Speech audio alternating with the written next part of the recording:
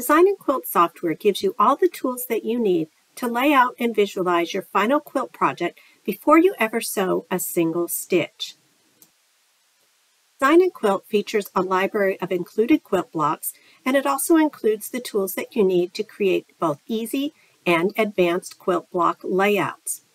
Also create quilt block layouts that are meant for foundation paper piecing, and applique functions are included as well. Let's take a quick look at how easy it is to begin laying out and playing with your quilt blocks. I love very traditional blocks and quilts, such as the rainbow bow tie quilt that you see here on the screen. This is a very simple quilt block that's been repeated and duplicated and then recolored quickly within the Design N Quilt software. Now, this is something that I could certainly do on the design wall in my sewing room, but by laying out and playing with the colors ahead of time, it's going to speed up my quilt making process for me, and I'll know right away whether the effect is what I'm looking for in terms of the color variation that's working its way across my quilt. Let's take a quick look at how easy it is to start laying out a quilt, audition our colors, our fabrics, and our arrangements of our quilt blocks. Using Design N Quilt as our virtual design wall, we can now experiment with the bow tie quilt block and see what types of secondary patterns can be created by simply rotating the block or experimenting with color placement. In our Properties window, we can see that we have 4 blocks across and 4 blocks down, which is plenty for our experimentation. We can increase the number of blocks, we can adjust the block size, we can add sashing, or adjust the borders. But again, for this exercise, we're going to leave our quilt layout as is. Let's go to our quilt block library, and from the traditional folder, we're going to choose Traditional 002, otherwise known as the bow tie block. Now let's just take a look at what happens when we repeat this one simple block over and over again within our quilt layout. Well, it's very graphic and very stunning, and this is something that would make a beautiful 2-color quilt in a very traditional colorway. Let's see what happens when we start to play with the layout of the blocks themselves. So if we were to choose one of the blocks and rotate that block, we can see that it's starting to create a little bit of a zigzag type of a pattern across our quilt. I really like the way that this looks, so let's continue this out by rotating or mirror imaging every other block in the layout. This gives us a completely different look and almost becomes kind of a circular impression across the quilt itself. Let's see what happens now when we start to experiment with the color and maybe add a little more texture and a little more visual interest to the block. Let's select the little triangle units within the quilt. Let's change those to another color just to kind of get a feel for what's going to happen. Now what we've created is a little more texture, a little more visual interest within the quilt itself, and we almost start to have the look of some stars or maybe a little trellis that's running through the quilt. This is a very interesting look and feel. Let's see what happens if we take it just a step further by adding some additional color and variation to the blocks.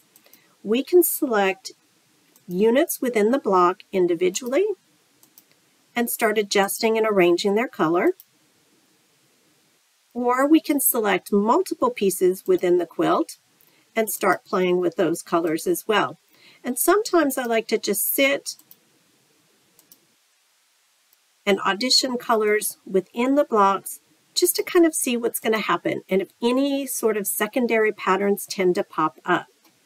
I like working with very scrappy backgrounds, so this orange area I would almost be inclined to start playing with what happens if I start making changes and adding texture or adding color variations without adding a completely different color. And so as we're experimenting with this and we're working our way through the block, there may be things that you start to see popping up that you particularly like, or color variations that you tend to gravitate towards. So let's have a look at a variation of that same layout where the color is what's creating another pattern throughout the quilt. So here again, those bow tie blocks are laid out with every other one facing the opposite direction.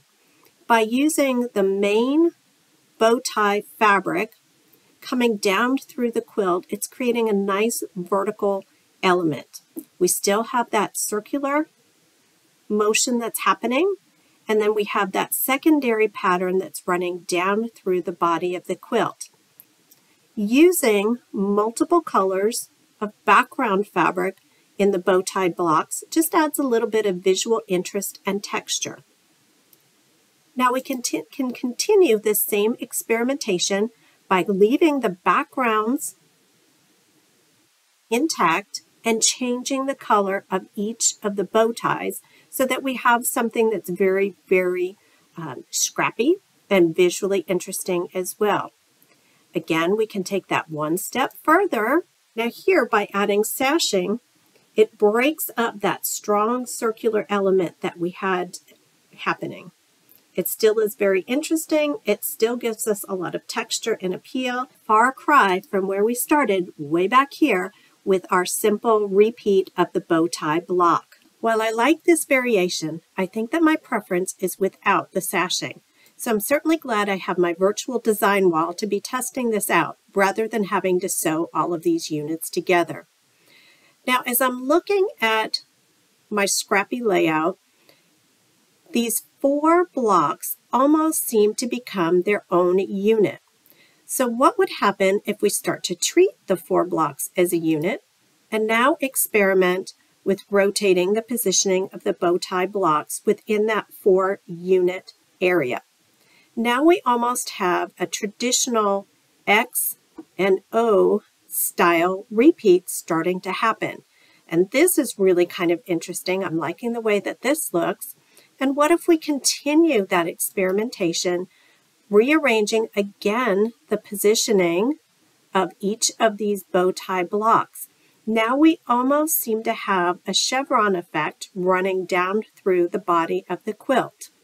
Now by changing the orientation of our blocks so that we have that circle in the center and working our way out and around the quilt itself, we're creating something that has a completely different look and feel to that very first layout. Here, unifying the colors of the background of our bow tie block even makes this circular ripple effect even more visual. And we can continue experimenting with the layout of each of the blocks within our quilt layout. We have barely scratched the surface of what you're able to create and visualize using the Design N Quilt software. Up to this point, we've worked simply with solids in creating our quilt layouts. You can scan your favorite fabrics. You can import your fabrics from your favorite manufacturer's websites.